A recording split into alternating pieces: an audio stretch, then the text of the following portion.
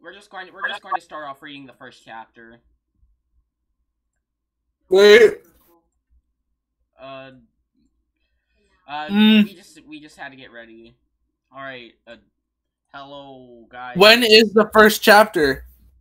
When does it stop? I sent you the. Oh, it's all this. Yeah. Okay. All right. So, author's notes. I'm such a lazy bastard. I don't feel like updating any stories. I have homework to do. I don't want to do it, so I'm writing this fiction instead. I'm screwed. Oh, oops. I don't. Anywho. Do you have homework to do that you don't want to do? No. Oh, okay. Alright, anywho, this is Better Off Alone by PerfectPinkWater. Since King Gamer isn't here with us to record Tales of Fantasia gag dubs, this is the best option. Chapter 1, Abuse. Vivian sat, huddled into a corner of the damp regions of Roadport East Side, a bleeding scar on the side of her shadowed face. She raised a glove and wiped the blood. She raised a glove and She raised a gloved hand and wiped the drops of blood from her left cheek, only for it soon to be replaced by a tear that stung her face and trickling over her wounds. Would the pain ever stop? Cradling her injury, Vivian rose from her secluded punishment, her head hanging low in shame. Reluctantly, she made her way over to her older sisters, Belladam and Marilyn. She longed for the sympathy. Isn't it Beldam? Scroll down. Beldam. Beldam. There's no Belladam. It's alright, Beldam and Marilyn. She longed for their sympathy, their love, their care, but it wouldn't come. It never would. She was foolish to think otherwise. Beldam stood with her arms crossed, but dominant over her younger siblings. She never showed either of them any compassion, and only expected perfection. Anything less would result in an awful punishment unfit for anyone, even the lowest criminal on the face of the earth. Death would be considered a good thing when it came to her punishments. Alright, I'm going to voice Vivian, you voice the other two, Aaron, okay? Okay. This is... Give her a smoker voice. No, you're voicing Belladam and Marilyn. Oh. I thought you said you were. I said I was voicing Vivian. Oh. Wow, Vivian. Damn. Fuck. Okay. I'm trying to think of a voice. Well, Vivian, have you learned your lesson yet? Beldam growled. Vivian's voice was breathless and frail, exhausted from the day's cruel trials. Yes. Beldam motioned for Vivian to stoop down her level. Stoop. Vivian obeyed, but her only reward was a hard slap across her already bruised face. You will address me by name, not relations. Vivian felt like dropping dead right there. Why was Belladam so mean to her? She was tired of tired of suffering, tired of it all. She wanted to stop. She wanted it to stop. She needed it to stop. Well? Belladam commanded. Yes. Vivian couldn't finish her sentence. She choked on her words and collapsed to the ground in a heap, crying her blood-stained hands.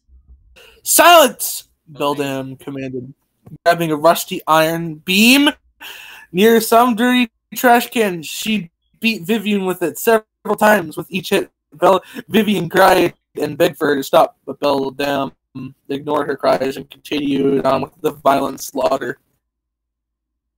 Marilyn stood off to the side, watching Beldam with Vivian. How do you spell that? Beldam. Beldam? Alright, watching Beldam with Vivian. She was the middle sister, sort of an oddball compared to Beldam and Vivian. Some labeled Marilyn as either the strong, silent type, or a complete idiot, unable to give anyone information or an opinion. On the other hand, Marilyn was actually very smart. She just lacked a decent vocabulary. That's all.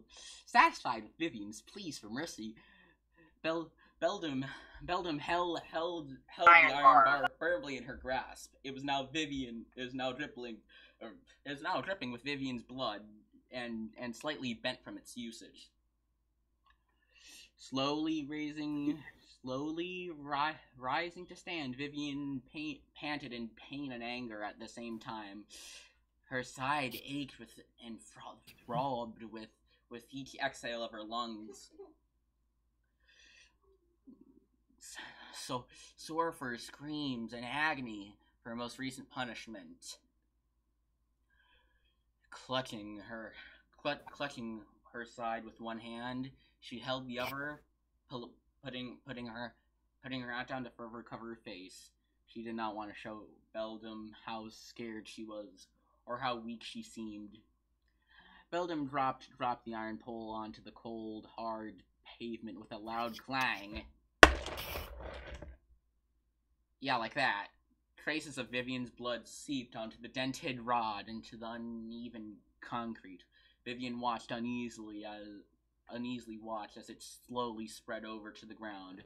She soon felt a warm substance under her hand as well, removing her glove from her side. She saw more blood spill out. It wasn't a trickle anymore. Now it was actually flowing. Without another word to Vivian, Beldam motioned for Marilyn to follow her. Marilyn slowly nodded, and the two disappeared into the shadows, leaving Vivian to lean against an empty house in pain. Letting a shaky breath escape her bloody lips, she slowly sank to the ground, grasping her wounds tightly. She lowered her face for a second, then looked up and noticed that Beldam and Marilyn had her sisters gone. A sigh of relief escaped her tender body. This would be away for 3 hours at most. The day was almost over, and the sun had already begun to set in the distance, painting the sky with soft samples of ochre and orange. Vivian took a glance to make sure that nobody was nearby. Then she slowly removed her hat, something that she was sworn never to do. Her eyes, colored in a piercing red hue, but were tainted with innocence and naivety. Her eyes resembled that of a young child, barely able to comprehend what was going around in the world. At last, she could finally rest, but Beldam's means of punishment had become... And then sex scene, the end. and then had become more increasingly brutal since she accused Vivian of losing this picture of Mario Merloni, character they were looking for. After losing him in Bogley Woods, the chances of running into Mario again were pretty slim.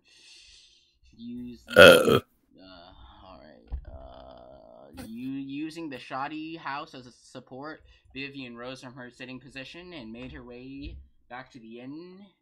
Back to the inn in the middle of Rogueport. Even though they had left her without knowing, Vivian knew Beldam and Marilyn were probably back in Twilight Town. It was their favorite place to relax because of the dim darkness and shady complexion. Yeah, I think it's complexions. It didn't matter where they were as long as she wasn't with them. Arriving at the inn, Vivian was hesitant at even coming in the door. There weren't that many people around, but it seemed all so rough looking. The few people that were actually at the bar were very noisy, so Vivian chose to sneak in unnoticed. getting upstairs, Vivian now decided it was a good time to put her hat back on. So she did. Fortunately, there were only 2 toads around, an old male and a young female, and 2 very relaxing-looking beds. Going over to the female toad, who was busy putting up the blankets, she decided to see if she could spend the night. Sure. Wait, wait, no, Aaron, you voiced the innkeeper. What's going on? Aaron, you voiced the innkeeper. Sure? The innkeeper. Yeah, the sure. Okay. Sure. It'll be 5 coins a night. Want to stay? The innkeeper said. Vivian was silent for a moment, then whispered, Go on. Alright, I'm sorry. Get away from me. I'm sorry. All I heard was I'm sorry. I'm sorry. I don't have any money. Did you finish the line? Yes, I finished my line. Oh, it cut off because of the noise suppression, but no money? Oh, well, that's going to be a problem, the innkeeper stating, putting away the last of the extra blankets, turning to face Vivian. She saw she scars and blood stains on her. Look, it says she scars. Yeah, I know. And Oh dear! Oh dear! Vivian, this is your line. All right, Vivian quickly perked up and slightly startled at the innkeeper's sudden outburst. What?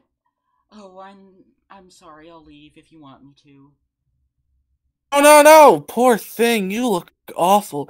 She grabbed a blanket and tossed it over Vivian's back. You could stay for free until you get better. I insist.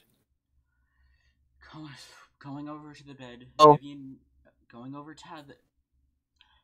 to the bed, Vivian made herself comfortable between the freshly washed covers. She couldn't remember the last time she had slept with a blanket. The innkeeper soon came in with a jelly altar and placed it on Vivian's nightstand. Here you go, and don't worry about anything, okay? I'll take care of the bill until you're better. Snuggling into the bed, Vivian only nodded. Just as the moon was being to rise, sleep soon overtook her, and she was at peace. As much as she didn't want to admit it, she was always better off alone. The end. Ow! Authoress's notes. Blech. This turned out to be far more depressing than I hoped for. Oops. Okay. I didn't really think Bella Don't worry, I'll add a sex scene. Would go that far, but it's likely. I know how to make the mood better. I might. What is it, Aaron? Scene. Come on. Who? Bye. I might redub some of this if some of my audio isn't good.